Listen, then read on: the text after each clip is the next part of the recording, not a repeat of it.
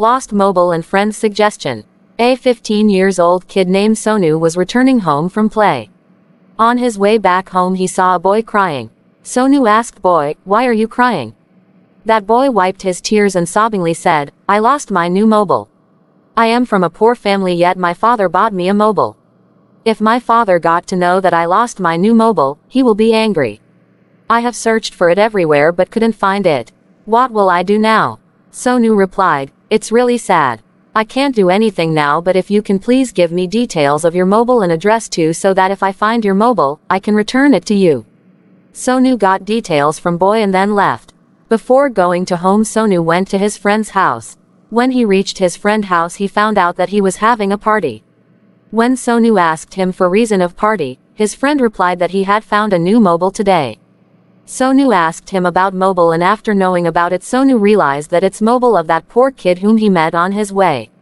Sonu was happy to know that he found his mobile. Sonu told his friend about that poor boy and suggested that he should return it to him but his friend refused to return that mobile. Sonu tried to convince his friend but his friend ignored him and continued with his party. Sonu felt sad and left. After a month Sonu saw his friend in park. He saw that he was crying.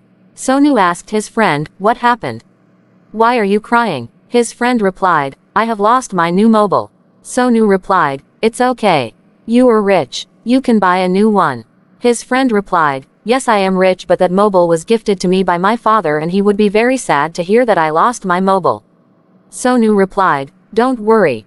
If anyone finds it, he will return it." Listening to this his friend starting crying again and said, "No, he won't return because I never returned mobile of that poor kid." Sonu, now I realized what wrong I did at that time by not returning that mobile.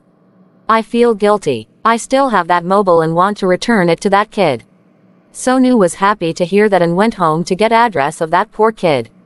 Sonu and his friend went to that address to return that mobile but there was no one.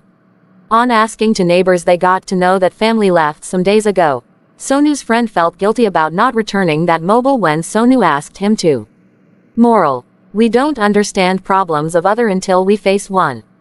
It's better to help someone when you can. Helping others bring happiness not only to other but to yourself also.